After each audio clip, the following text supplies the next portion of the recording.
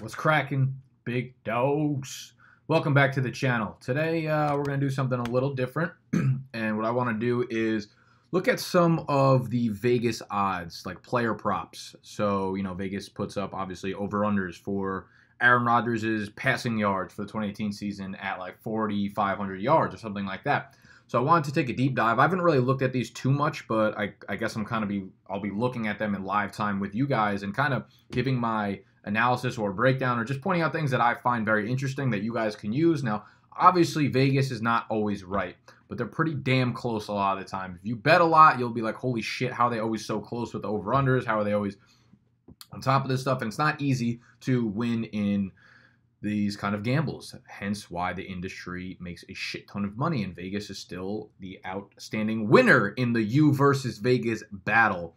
So today we're going to be doing just looking at the odds and kind of breaking down what I think they mean for the 2018 season, and I'll be looking at them on 5Dimes. Now, this is a website. This website pretty much single-handedly supplied me with my partying money in college. I don't consider people good at gambling. There are a select few. It doesn't even make fucking sense. Select few people that are good at gambling. I don't consider myself really one of them. I don't gamble that much anymore, but this website is the one I used in college. They're based out of like I think they're in like Sweden or some shit. So you can definitely gamble on their website because international, they don't have to abide by the same laws, of course. So I've been using this site for a long time. It's legit, but kind of like MFL, if you play in the MFL 10 leagues, looks like their website was kind of created in like literally the day after the internet was created, and they haven't really updated it. So apologize for the aesthetics of the website, but I promise this is a legit website that I've been gambling on for more than like 5 or 6 years. So 5dimes.eu. So they're based out of Europe, obviously. So they're 5Dimes, the number 5dimes.eu. To make an account, I'm almost positive you don't have to put like a credit card number or anything in. You can just make a user login name. I could possibly be wrong about that, but I'm pretty sure that's not what you have to do. So when you go in, you just go to the sports book if you want to look at this stuff. So you go to the sports book, and this will be, all the things that you could possibly bet on. I just go to the football section. Of course, NFL would just be the most, or not the most recent, but the next upcoming games. So I go to NFL props, and that is where you will find the player props as well as team props. But we're obviously not going to really be looking at team props today. You could always go in and look at those on your own. I know the player props are all the way underneath the team props, so we're just going to head down there and go right to the players. Usually starts off with quarterbacks. Let's see what we got. Okay, so if we are looking at these quarterbacks, I'm gonna take a minute to just look at everything. So just bear with me to look at this stuff. First thing I notice is Carson Wentz's passing touchdowns over under 30.5. That is a lot of passing touchdowns considering considering how many quarterbacks usually throw for over 30 touchdowns in a given season. And it's usually not many. Aaron Rodgers usually does it. Tom Brady usually does it. Drew Brees. So they're putting someone who has an over under of passing yards at 4,000 and a touchdown over under of 30.5, which is kind of unusual because those two would suggest that either this should be higher or this should be lower. And for you guys that don't gamble, here's how these numbers work over here. Now, if the number is plus, that means you're going to get more money for your bet, which means that's the underdog. So it's more likely that the minus number is going to happen. So under 11.5 interceptions for Carson Wentz is more likely to happen. That's the favorite if it's minus. That means that everything is revolving around a $100 bet pretty much. Obviously, it's ratioed out depending on how much you bet. But if you see minus 140 here, that means you bet $140 to win $100. So that would be the favorite, because obviously you're going to get less money for the amount of money you bet. And since this is the underdog, the plus for you, this is just plus 100, which means if you bet 100, you'll win 100. And the reason that's the underdog is because these Vegas bookies take a juice. If you've ever heard the term juice, that means that you're never going to get a fair one-for-one trade. They'll usually take a little extra. So if you're the underdog, you're usually getting an extra minus 10 or whatever on the juice. So keep that in mind. The plus means that it is the underdog, so it's less likely to happen. If they're both minus, like here, the one which is lower, of course, is the more likely to happen. So you have Carson Wentz under 30.5, more likely to happen, but it's very close. In this instance, these numbers are super close, so it's not a big heavy favorite. Which is interesting to me is that the underdog is over 39.99 passing yards. So they're not expecting Carson Wentz to go over 4,000 passing yards, but they are expecting him to go over 30 touchdowns, which is hard for me to imagine. I would say that if I were to bet one, it would be under on the Carson Wentz touchdowns because his 30.5 touchdowns is a lot. To score 31 touchdowns is a lot of touchdowns to throw. His touchdown rate last year was at a really high. It was like 7.5%. So 7.5% of his attempts went for touchdowns. And I was listening to a podcast from J.J. Zachariason today, and he was talking about how Carson Wentz is a player that he's going to avoid this year in fantasy. And it's because, like, he looked at, I think, since, like, 2000, there have been X number of quarterbacks that have thrown for over 7% of their passes for touchdowns. And on average, the following year, that number dips by, like, 2.5%. The NFL average was, like, 4.2% last year. Carson Wentz was at, like, 7.5%. So he was far above that, and you could expect those numbers to come down a little bit. So I would take the under there. But these are just numbers to kind of, play around with and think kind of outside of the box and creatively when you're looking at it from a fantasy perspective. Ben Roethlisberger's touchdowns and over-under for yards, you could see he is much higher than someone like Matt Ryan, right? He's getting about 300 more yards on his over-under as well as 4 more passing touchdowns. So they value him a lot more highly than Matt Ryan, which I think is probably correct, but they're probably someone that you guys would have very close to each other in rankings. Deshaun Watson, and they're pretty high in his passing touchdown over-under. What they do say, though, is his interceptions, 17.5. I believe 17.5 would have probably led the NFL last year. So the thing about Deshaun Watson, another reason that I'm trying to probably avoid Deshaun Watson is, okay, well, Deshaun Kaiser threw that many interceptions? Damn, 22. Well, besides Kaiser, that would have been second highest in the NFL, 17.5, what Vegas has Watson pinned as. So what I will say is I'm expecting Deshaun Watson's interceptions to go to be pretty high this year. And usually when you have a quarterback that throws a lot of interceptions, it doesn't mean good things for his passing numbers. Now, you have guys like Deshaun Kaiser, 22 interceptions, only 11 touchdowns. Cam Newton, 16 interceptions, 22. Top 4 guys with the highest interception ratios, outside of Ben Roethlisberger, I guess. So the top 8 guys, Ben's the only one to go over 22 passing touchdowns. And Ben's a guy who's just super high volume, right? He has a lot of attempts, and I'm not sure we see that same thing for Deshaun Watson. So I do expect his interception numbers to go up and his passing touchdown numbers not to be at 26.5 because if you look at Player Profiler, he throws a lot of interceptable passes. Like, he should have had a lot more interceptions last year than he did. Cornerbacks just happen to drop a lot of the balls, and those drives ended up being touchdowns, which will probably, those are very variant-esque numbers that are volatile, right? And they go up and down year to year. So if he was really lucky with interceptions this year and he plays the same way, like those are predictive numbers, his wild throws, then you could expect that number to rise up, and that will obviously affect his touchdown numbers overall. Another reason that I'm just kind of not that high on Deshaun Watson. Eli. I'm only going to really look at the ones that super stand out to me. Jimmy Garoppolo, pretty high over-under for passing yards, 43.99. They expect him to go under. Passing touchdowns, they expect him to go over 23.5. Kirk, that's a pretty low passing yardage number for the amount of hype he's getting, 40.75. 25.5 on his touchdown over-under. They expect him to go under on the 25.5. And you know what? These lines, I should have prefaced with this. These lines don't necessarily mean that Vegas expects them to go under. What Vegas books do is they try to even out the money. So if they see one side is getting heavily bet on, like $1 million went on the over, they try to skew it so that the under looks more appetizing to bettors. So those things are the money that goes into it is a big factor in what the lines are going to be. And I'm not really sure about the exact algorithms, but a lot of times you see that 80% of bets went on to one side of the wager, but 80% of the money went on the other side. What that means is that the sharps is what they call them, right? The sharps, whatever. They're the ones who bet big money. The guys who think they have an advantage, like the Warren Sharps of the world, bet big money on certain things. because they know something that the public doesn't or whatever. So that shifts the line because a huge portion of the money goes one way, but the public sees something that they think is something that they're taking advantage of, and they put a lot of bets, but it's all like small amount of money. So like you and me would be betting like $20, $40, $50, $100. But a guy like Warren Sharp might put $10,000 on one side. So although one side might get 90% of the actual bets, the other side might get 80% of the money. And that's what swings these things, right? It's not always just like Vegas pinpoints and over-unders like we think this is going to happen. It's really shifting dependent on where the money and the bets actually go. Let's see. Marcus Mariota, over under 21.5 touchdowns. This is a point I want to make. So Mariota, let me see if they have Trubisky up here.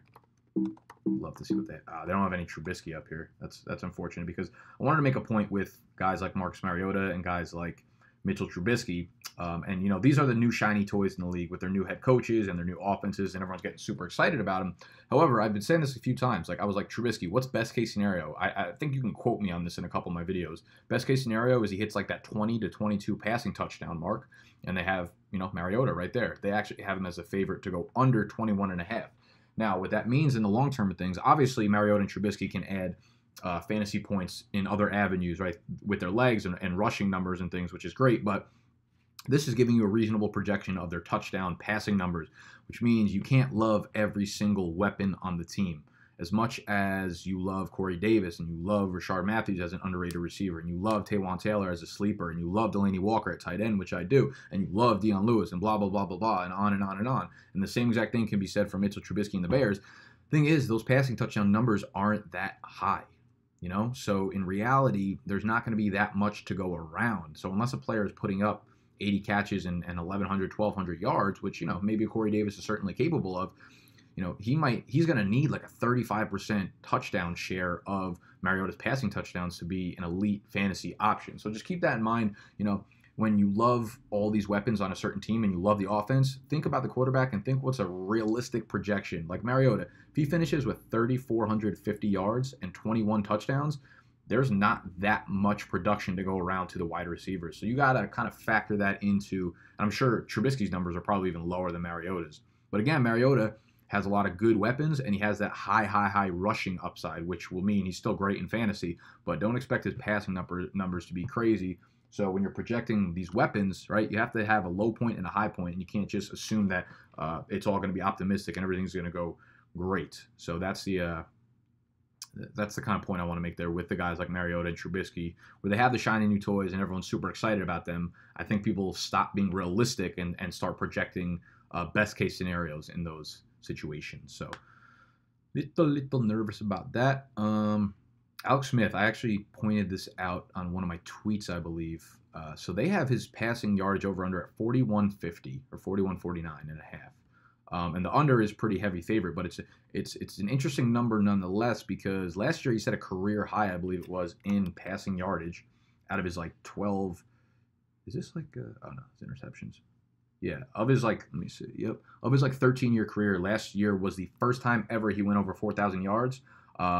And that was his career high. It was 4,042. So the fact that his over-under right now is at 41.49 gives me a pretty good inclination to go on the under, because I'm not going to say last year was an outlier year, but he was amazing on the deep ball, and it was very likely because he had weapons like Tyreek Hill and Travis Kelce. He goes over to Jay Gruden's offense. The only thing is, like, guys, he doesn't have the downfield weapons that he had. We have no idea if Jordan Reed's going to be healthy. Now their running game just got smacked with the fact that Geis is out for the year. Jamison Crowder is by no means a deep threat. We haven't really seen anything from Josh Doxson. We don't know how good Paul Richardson is going to be. So there's a lot of question marks there. So I would easily take the under on Alex Smith, and I'm not as high on him as a lot of people are in fantasy. I was like a deep late round goy. What else do we got here? Actually, I want to compare numbers with someone. Fudge it. Aaron Rodgers passing yardage over under. Isn't that interesting how he actually has his over under for passing yardage is 40.50.5, and Alex Smith is 100 yards higher than that. Obviously, the over is a pretty heavy favorite there, but that looks like an easy bet. At the same time, though, whenever something in Vegas looks easy, that usually means that you're looking at it in an incorrect way, or they know something that we do not know. So that kind of scares me a little bit. Interesting nonetheless, though. Jared Goff, over-under for passing yards, 39.25. Again, that touchdown over-under, just like we saw with, who is it, Carson Wentz, 30.5, is pretty high for the number of yards that he's going to have. I think Jared Goff was a quarterback that had more touchdowns thrown behind the line of scrimmage, so he was basically just dinking off passes and letting guys make plays for him than any other quarterback in the NFL last year. So I think his touchdown number was kind of fluky on the fact that it wasn't predictive and it wasn't him making amazing passes. Now, he might be a good quarterback, but that doesn't excuse the fact that a lot of his touchdowns were not his doing, which are not repeatable, or at least it's not something you can depend on. So what I actually really like these kind of player props for wide receivers because it gives you a realistic view on what you can project for yardage and what you can project for touchdowns and things like that. So Julio Jones, he is a heavy favorite to go over 1,400 yards, and he is a pretty heavy favorite to go over 6 touchdowns. So for everyone that's like scared of Julio Jones' touchdown dip, he is a favorite to go over 6. So if he can end up with 1,400 yards, 7 touchdowns, 8 touchdowns, you're looking at a top 3 fantasy wide receiver easily, of course. And they have guys like Michael Crabtree, who, no one's really that high in him, I don't think. So 775 receiving yards is probably about where I would peg it. Definitely not reaching into like the 6th round where I've seen him go. But he did look pretty good in the preseason game. I just don't think there's going to be enough volume for him to really make a big fantasy impact. Alshon Jeffrey, a heavy favorite to go under 875 receiving yards. I would take the under there. First of all, we don't know if he's going to be healthy for week 1. Touchdowns, over 7 is the favorite. I'd probably pin him at about 7. What else? Brandon Cooks, receiving yards, over-under is 800. His touchdowns, 5.5. So, guys, if Brandon Cooks gives you 800 yards and 5.5 touchdowns, 5 or 6 touchdowns, that's what Vegas expects him to be at. Thus, guys, you got to stop drafting him like in the 4th, 5th round. He is just a cog in that offense of the Rams that spreads the ball out and does not target one receiver. So, Brandon Cooks, man, is just a player that I'm avoiding at his current cost. Oh, man, they're showing no love to Devonta Parker. His over-under for tutties is 3.5. Jarvis Landry, over-under for yardage, 949.5. Touchdowns, I would take the touchdowns over 4.5. I actually think Jarvis Landry is becoming very undervalued. Him dipping into the late 5th round, 6th round in drafts.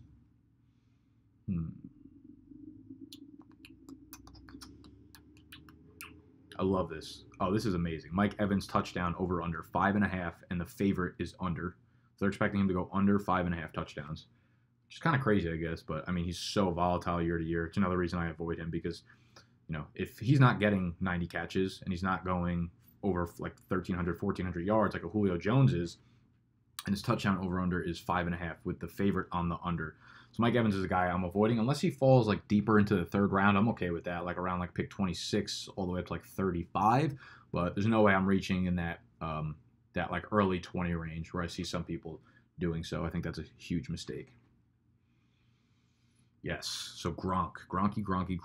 Receiving yardage over under 1059.5. Touchdowns over 8.5 is the favorite. Those are monster numbers from the tight end position, guys. And the fact that Vegas has those as the favorites, 1059.5, those are actually even odds on you're getting even odds on both under and over of that one. But touchdowns over 8.5 is really good to see because Gronk is a guy who I have been pegging as like his own elite category in the tight end position. I know a lot of guys like Travis Kelce, a lot of guys even like Zach Ertz, but if Gronk is playing, his full 16 games, man, you are getting an absolute monster of a player. And I think they're, I don't know. I just like I'm not willing to bet on him staying healthy, but like I'm very okay drafting him if he keeps dropping in drafts. Those are some large numbers. If you get these types of numbers out of Gronk, which they expect to see, you're looking at a really good year.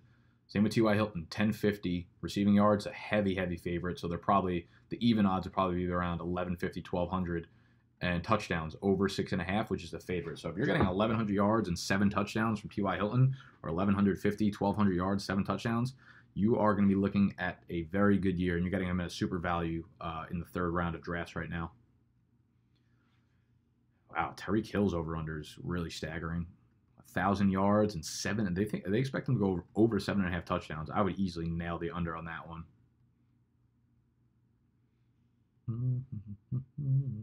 And these all are based on the fact that you see here like must play in week 1 for action to take place. So if you were to bet this and then Doug Baldwin like sits out week 1, the bet would be canceled. I mean, you wouldn't lose your money obviously, but the bet would just be canceled.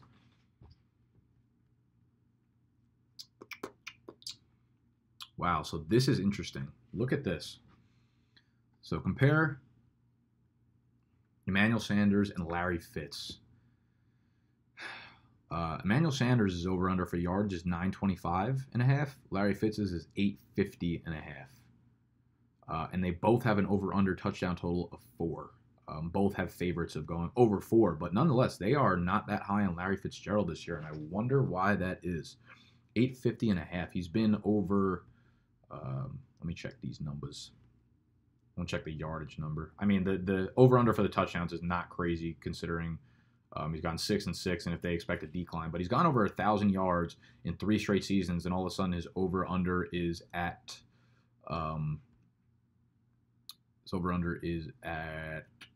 was it 850.5. So that's an interesting note that Vegas actually expects Fitz to dip off this year. I'm not sure if they're just like hedging their bets against eventually Father Time catching up or not, but interesting nonetheless. If you are someone who believes in Vegas. I also put out another video this morning recapping week 1 of the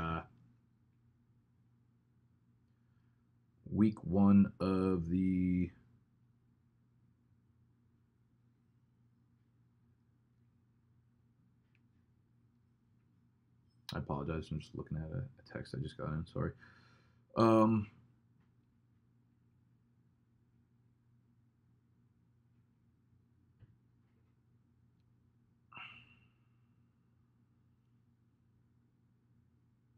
Recapping week 1 of the NFL preseason. So I went through all like usage stats and how many snaps each like the starter got and the backup got and shit like that. Good video for you to catch up on if you missed it this morning. That is obviously on my channel. Just look at the latest video. Let's move on to some running bikes. Devonta Freeman. Rushing yard over under is 959.5. Touchdown over under is 10, and he's a favorite to go over 10 touchdowns. But that's why I love Devonta Freeman, man, because if he's healthy for 16 games, even if you get 15 games out of him, he's a lock for 1,200 to 1,300 total yards and double-digit touchdowns in this offense because he plays in the passing game, he plays on the goal line, and he gets touches in between the 20s, man. And this is just rushing yards, 959.5. This is over under. So you can expect, another 300 to 400 yards through the air as well. So I love Devonta Freeman. A lot of people are worried about his injury history, but he was one of the most durable running backs in the previous 2 years. 2017, obviously, he had a bad year with the sprained MCL, and I think it was a PCL. Concussion history is definitely a little bit of a concern, considering if he takes one more big hit, it could extend him being out a little more, but I'm not really going to bank or avoid players because of concussion history. But this is, another reason I love Devonta Freeman because I just think his floor is so safe as long as he's healthy. This is interesting. They have Alvin Kamara receiving yards and his rushing yards over under. So rushing yards 900, pretty heavy favorite to go under that. Receiving yards 755 over. So they're looking at about 1,600 total yards for Alvin Kamara and 12.5 touchdowns as his over under. Same thing with Dalvin Cook, 12.5 touchdowns.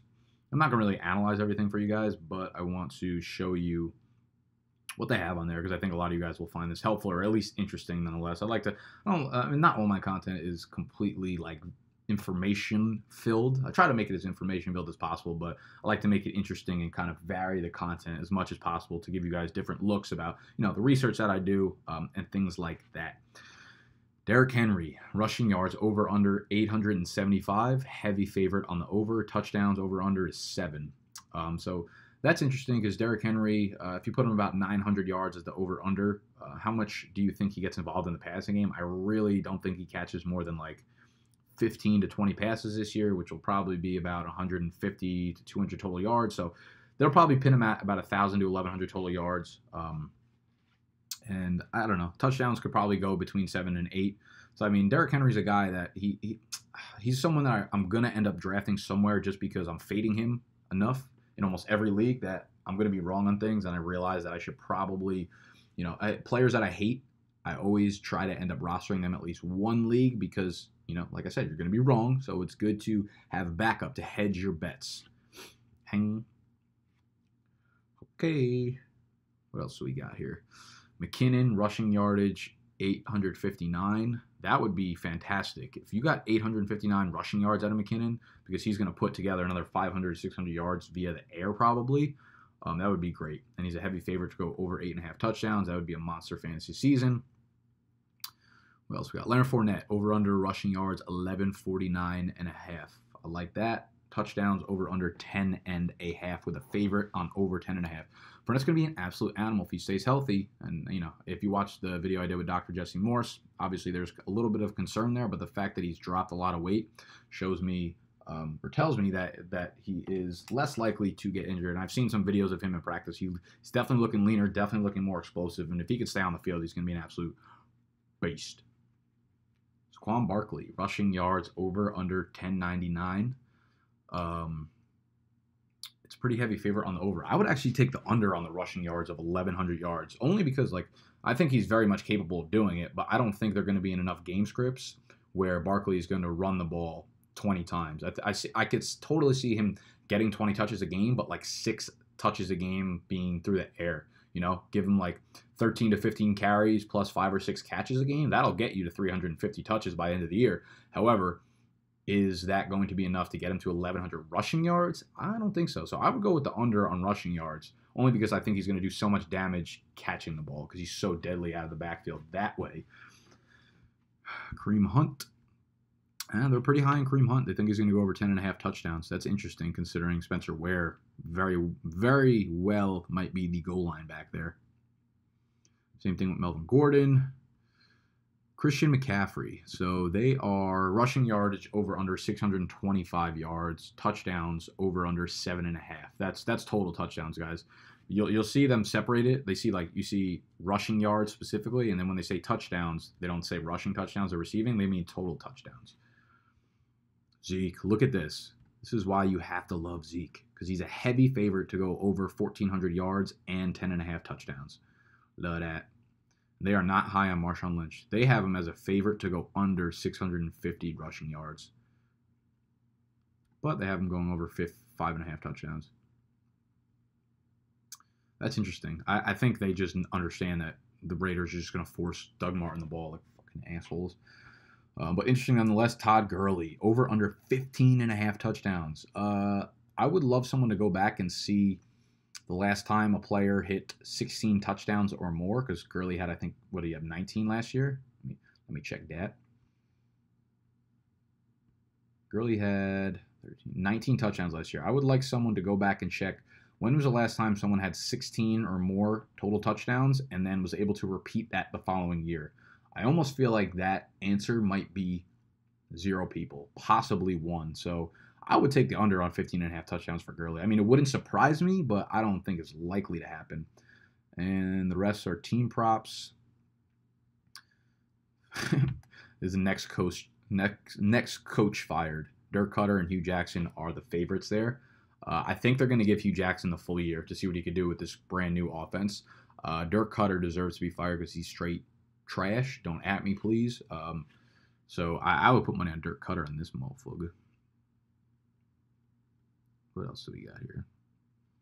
You can even bet on, like, Doug Peterson. Imagine, like, why would anyone put money on Kyle Shanahan, Sean McVay, or Doug Peterson being fired? Or Bill Belichick? That'd be wild, dude. Imagine, like, tomorrow we just got a report that Bill Belichick was fired. I don't know what people would do. I feel like I actually wouldn't even go on Twitter. Twitter would be so fucking annoying for so long. Sorry, let me check my Twitter. I'm just looking at a lot of things because I put out that first video with talking about the behind the scenes of the fantasy football industry. With Andy Holloway, the fantasy footballers, yesterday, and got really good reactions. A lot of you guys really, really liked that video. I do have a question though. If you've watched the video up to this point, would you rather me do the fantasy football industry, like behind the scenes industry videos, like I did with Andy yesterday, multiple times a week? Or would you rather it have like once a week where I release them, maybe like one of those interviews every Tuesday? Would you rather Tuesday and Thursday, Tuesday, Thursday, Saturday, like something like that? So let me know how you would like those videos to come out. So I don't want to ruin them and put 3 of them, because my plan right now is to have them Tuesday, Thursday, Saturday. but I don't want to saturate it to the point where you don't even like enjoy them anymore, and there's just too much of them coming out, and there's just too much content to keep up with. So let me know if you'd rather have it once a week, twice a week, 3 times a week. Please, that would help me out, and just drop a comment down below. That's all it is for the player props. I'm not going to go into the team props because that's not really fantasy related. One other thing I will say, though, that I kind of want to go to is when you're streaming defenses, here's something I like to do. And I'll go to the games that are being played that week, so the regular bets. And when I'm streaming defenses, what I like to do is find teams, and these are preseason, so the over-under is going to be low, but you want to find a game. One, I have 3 pillars when I'm streaming a defense. One is taking the home team. So the team on the bottom here is always going to be the home team. 2, you must take a favorite. So if they're giving points. So if you're -3, that means you're a favorite to win by 3 points. And 3, you want a low over/under, so a low amount of points scored. So for instance, the Patriots would be a good pick here because they're home, they're a favorite, and they're a low over/under. But when you're streaming, right, like you want to find the teams that are the biggest favorites, so the favorites to win by the most points. We're going to pretend like we don't see that one. Okay, so the Vikings would be a great... Oh, this is for actual week 1. They have these spreads here. So the Ravens would be a great team to stream here, and I've actually been talking about how Ravens and Saints are my favorite 2 teams. So the Ravens are at home against the Buffalo Bills. They are 7-point favorites or 6.5-point favorites. The over/under is 41. That's very low. So an over/under around 40, 41 is a low. Low over/under average is probably around 44. So you want to look for low over/unders, but if you have a Saints team that's giving 10.5 points or 9.5 points, they're heavy favorites. I'm cool with that. Obviously, the Bucs are going to be without Winston, so you have the Saints at home getting 9.5 points. That's a lot, so they're heavy favorites. You could just look at this is what we call the money line. You could just bet on them straight up winning. The over/under is very high, so they expect a lot of points to be scored, but that's probably from the Saints side. And those are what I look for in the defenses. So home favorites with a low over/under total. And that's pretty much going to wrap up the video for today, guys. Again, 5dimes.eu. If you enjoyed, thumbs up the video. Let me know, again, how you want those industry videos to come out throughout the week. Subscribe to the channel if you're new. We're always trying to mix up the content and give you good stuff throughout the season. And I'll see y'all on the next episode. Peace.